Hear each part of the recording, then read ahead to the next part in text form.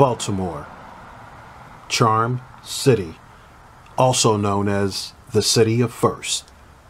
Baltimore lays claim to the first Black American boxing champion, Joe Gans, also known as the Old Master.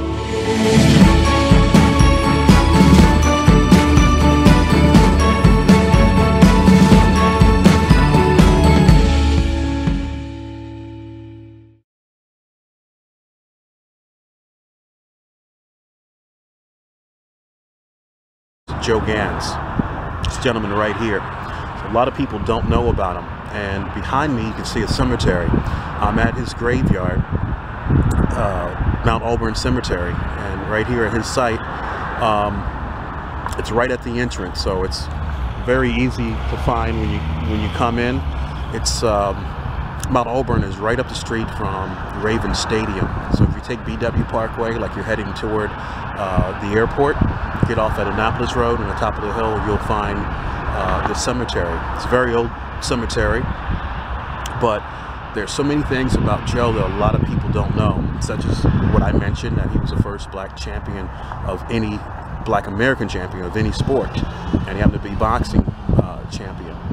Also, he also had the longest fight ever. He retained his title in Goldfield, Nevada in 1906 in a 42-round fight. Yes, 42 rounds, and he retained his title. With some of those earnings, he returned here in Baltimore and opened up a hotel downtown. And behind me is a picture of the hotel. Very hard to find pictures of the hotel. It's called the Goldfield, and it was located where the main post office is downtown, on East Lexington and Coven Street. And he hired a young 19-year-old UB Blake to be his piano player at that time in 1907. The building got knocked down in 1960. I do have a historical plaque there as well.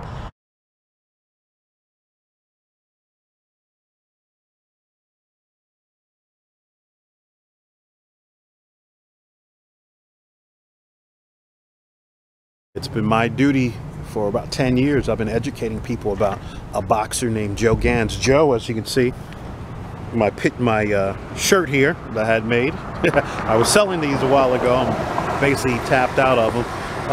He was the first black American boxing champion. He also has the longest fight ever, which was in September the 3rd in 1906. Joe's boxing reign was from 1902 to 1908. He was a lightweight champion, and he had one of his biggest fights at Goldfield, Nevada. It was a 42-round fight, and it's still the longest on record. You can look it up. And the year after, 1907, he opened a hotel. Matter of fact, it was October the 29th, 1907. He said it was a big gala that spilled out in the street. Behind me was where the hotel was, but unfortunately, the building was knocked down in 1960 to make way for the post office, the main post office here. Behind me is the present-day post office annex building. So I'm on East Lexington and Coven Street. At that time, actually Coven Street, which runs right in front of me, was called Chestnut Street, and then later the name was turned to Coven Street. But anyway, at this hotel, he hired a young 19-year-old UB Blake to be one of his piano players, and UB wound up writing 3 rags ragtime songs. One was called The Goldfield Rag. Unfortunately, Joe passed away at age 35 from tuberculosis in 1910. And then a few years after that, his wife wound up remarrying and they wound up selling the building. Now the building, like I said, in 1960 was knocked down to become the post office here. But I'm going to show you a picture. I've only seen 2 pictures of the hotel, and I'm telling you, it seems like they just want to erase Joe out of history. The one picture that I'm going to show you is from 1947, which is on the plaque. There's a plaque behind me that I wound up buying in 2010, which ironically was the same year, the 100th anniversary of Joe's passing, but I had it unveiled here in December of 2010, and it talks, this is the same type of plaque that you have on the side of a building if it was still around, and it tells you about the hotel and about Joe. This is a picture of boxer Joe Gans, in case you've never seen Joe. And you can also go on, you can Google him, and also on YouTube there's a couple of his fights there. This is a picture of the hotel. I have a bigger picture, and there was another picture from 1955, or the only pictures that I've ever come across. And Joe wasn't just a sports athlete, he was a businessman. Like I said, to put his money into having a place like this, it was a hotel, and you get food and a nice restaurant. And unfortunately, later, like I said, in the 40s, the place became a grocery store. At the bottom, this is a bigger picture of what it looked like, and it stood right behind me.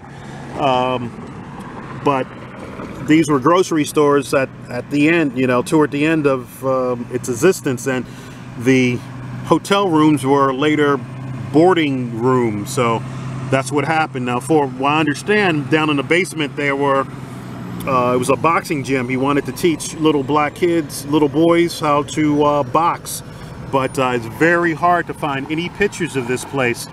But anyway, this is the plaque here, and you see somebody, some idiot, use some hard sharpened object to dent this. I have no idea why people want to vandalize things, but yeah, I paid for this back in 2010. But this is some history that they don't talk much about, and especially a lot of people probably don't know this. When you go past here, you see the downtown post office and the post office annex building, but you don't know the history that was here.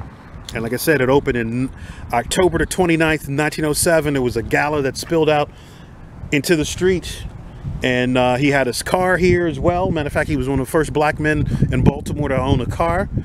He bought a Masterson, and he paid $5,555 for it. But so much history about Joe that people don't know about him. And he was quiet against racism, even, you know, during the time of dealing, you know, with Jim Crow. And he's kind of forgotten, and it's been my mission that he doesn't get forgotten. And I've been trying to get a postal stamp. Unfortunately, again, he didn't make the list of getting a stamp, so I'm concentrating on some other things. I'm hoping to get a bronze statue like they have at Madison Square Garden of him, and try to do that here in Baltimore. There have been 2 books written about him, one called Joe Gans, The Longest Fight, and then the other one is Joe Gans' biography. So definitely check those out. You can get those on Amazon or even eBay.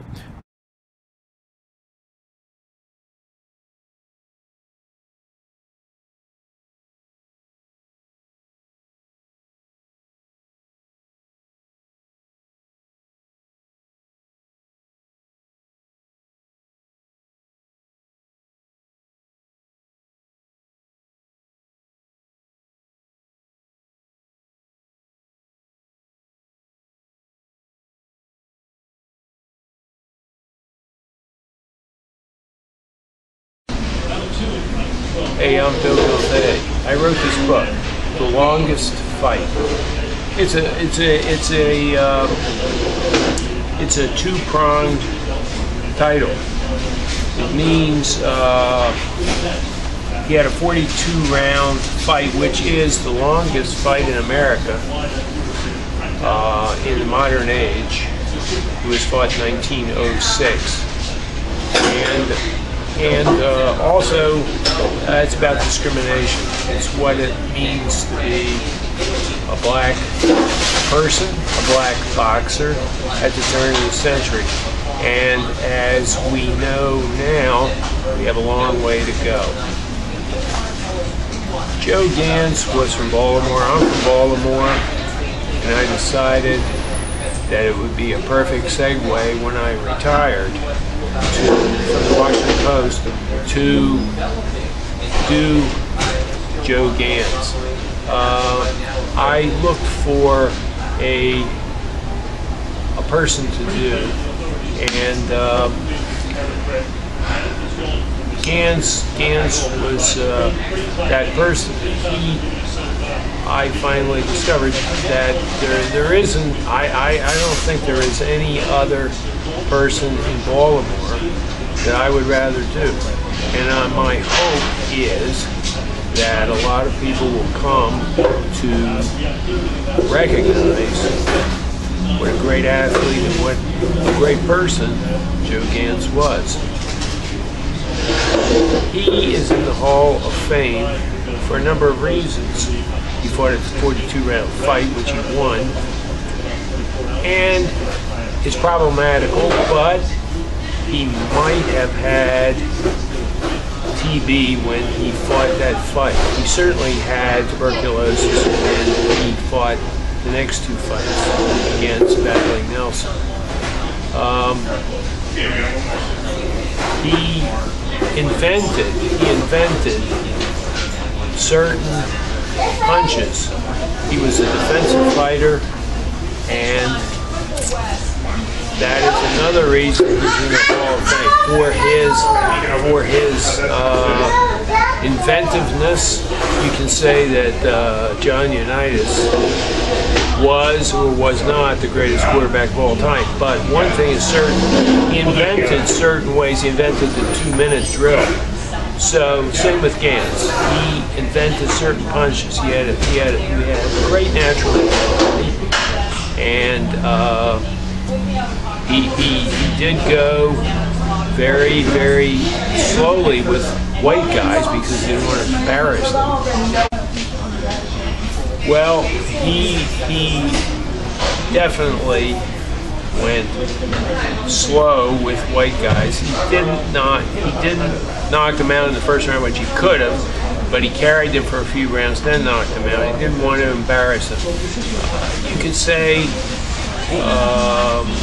a lot of Joe Gans's way of living was similar to John Unitas. You can say that John Unitas was the best quarterback of all time. Some will say John or Joe Montana or others, but the problem is that is a person's opinion. What got John into the Hall of Fame and what got Joe into the Boxing Hall of Fame was the fact of what they did for their particular sport. They invented things that hadn't been seen before, like the 2-minute drill in the case of the Unitas, and in the case of Gans, Joe had he had natural ability, and he used his left hook. All hooks are left-handed except by southpaws, but he used his left hook devastatingly, and he was a defensive fighter, which African Americans at that time had to be.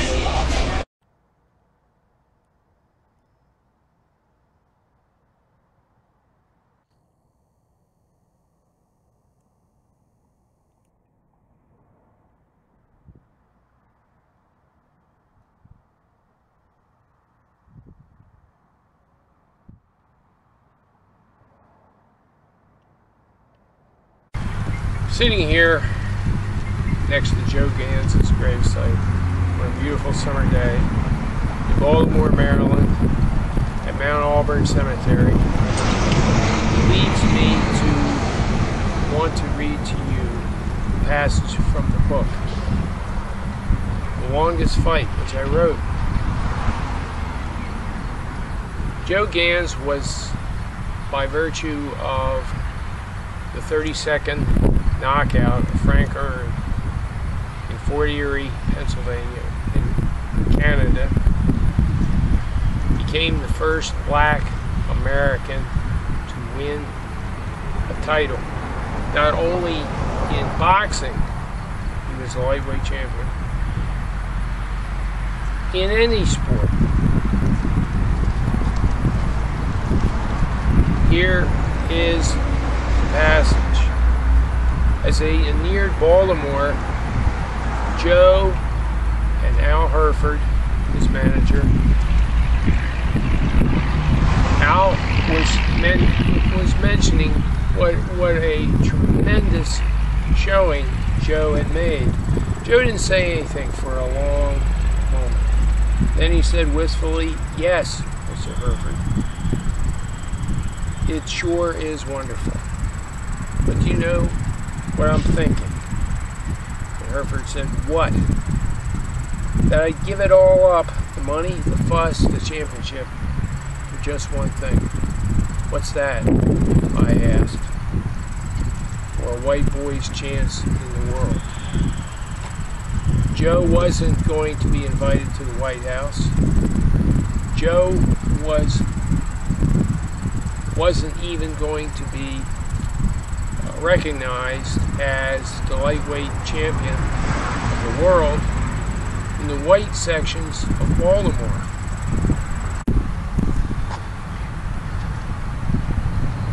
Archie Moore, Mike Tyson, Benny Leonard, they all came here to the gravesite of Joe Gans to pay their respects.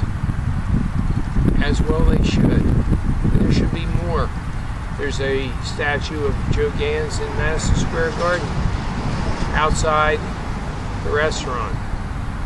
But most people don't know who that fighter is Joe Gans. He used to be in the lobby, and fighters would come into the garden and rub their hands against his fist, and the fist is worn slightly, but that's how many fighters paid respects to Joe Gans. A.J. Liebling once said that boxing was in a valley, but it would come again, and that's how it is today. Boxing is in a valley, but it will come again, and the heavyweight champion of the world, the middleweight champion of the world, the lightweight champion of the world can all come here and pay their respects to Joe Gans because he made it famous.